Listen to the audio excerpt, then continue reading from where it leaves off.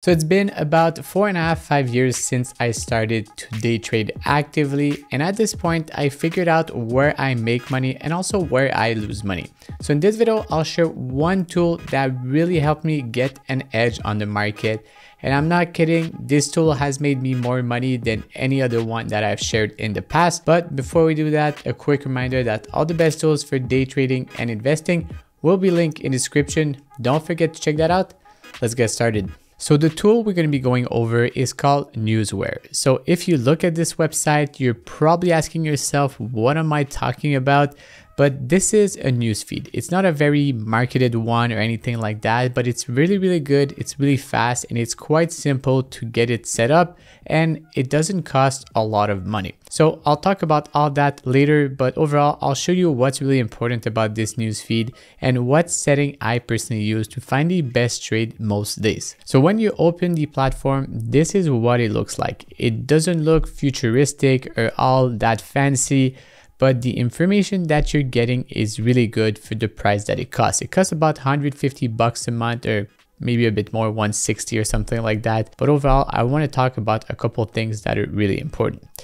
When you're talking about news, it's really important that you look at what source do you have and what source are available. When we're talking about press releases, this is the news that company release themselves. So they publish it normally around 7, 7:30, 8, 8:30, and also 9.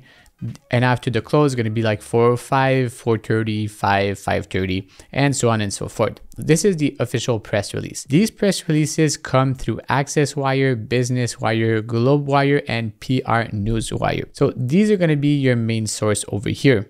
There's one extra one that's quite important. It's called Dow Jones. This news feed, or this feed, normally is only going to be available to Reuters and also Bloomberg. So why I'm saying that Dow Jones is important is that you have your regular press release that are going to make the stock move a lot. And I'll show you some filters that you can create in Newsware or maybe some other news feed that you have.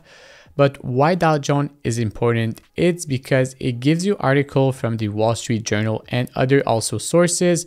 Plus, you're also going to get your analyst upgrade, downgrade, and repost. So if there's a really hot press release, it's going to repost it very quickly. So it's going to help you filter out through all the noise that's happening in the morning. So let's look at the first example. So over here, what we have is SMCI. So on this particular day, it was at 10:46 a.m., September 26th. The Wall Street Journal released a post, or a hit piece I like to call them, that they were getting probed by the US SEC about financial fraud. And we can see that the stock went from 48 to 37. This is post split. It was much more than that pre-split, but overall you get the principle. The stock really tanked and it was a great opportunity. Most traders are not going to be able to really take advantage of these news because they don't have the sources or they don't specialize in breaking news. Since I figured out what makes money in trading, for me, it has been news for the past year or a bit more. I figured out that my discretionary trading is just not doing the same as it was in the past. So I really focus on speed and news. By the way, at any point during this video, don't forget to check out the links in the description. I did link all the best tools for day trading and investing. That includes my broker, scanner, newsfeed, and all of the other stuff. So let's get back to the video.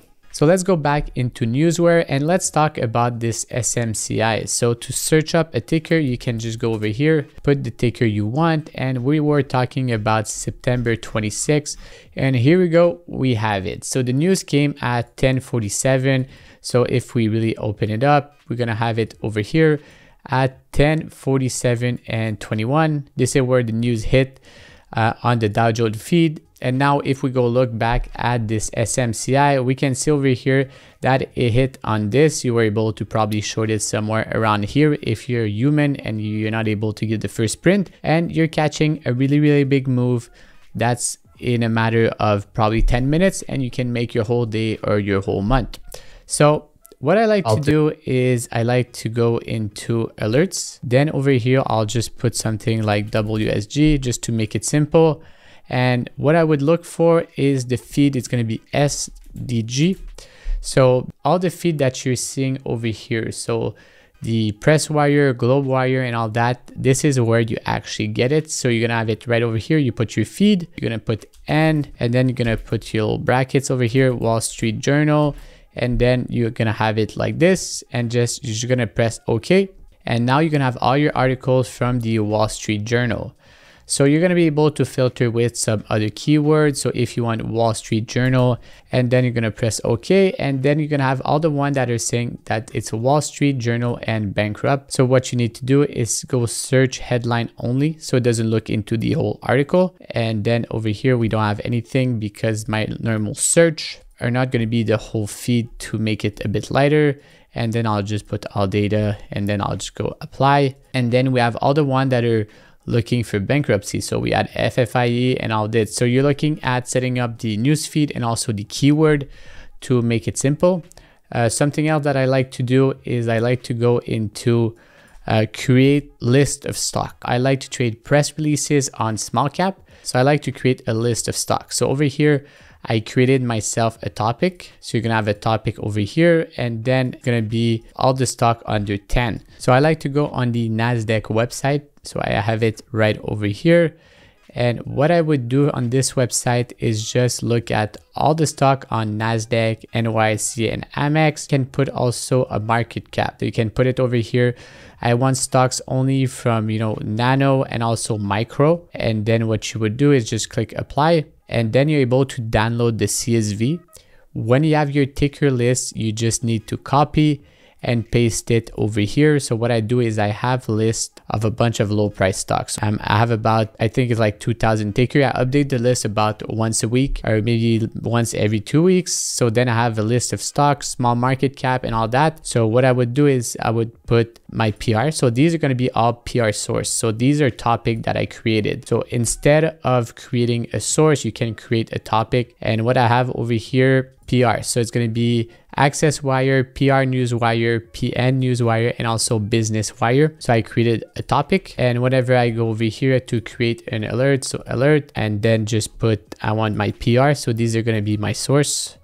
So I'll just remove this. I want my PR, and then I'll do stock under 10 because it's in my topic over here. I'll put, and I'll say, and I'll put this like this. I'll put billion, then I'll put contract, and then I'll close this bracket, and then I'll just click add. And then we're gonna have over here everything that says billion, right?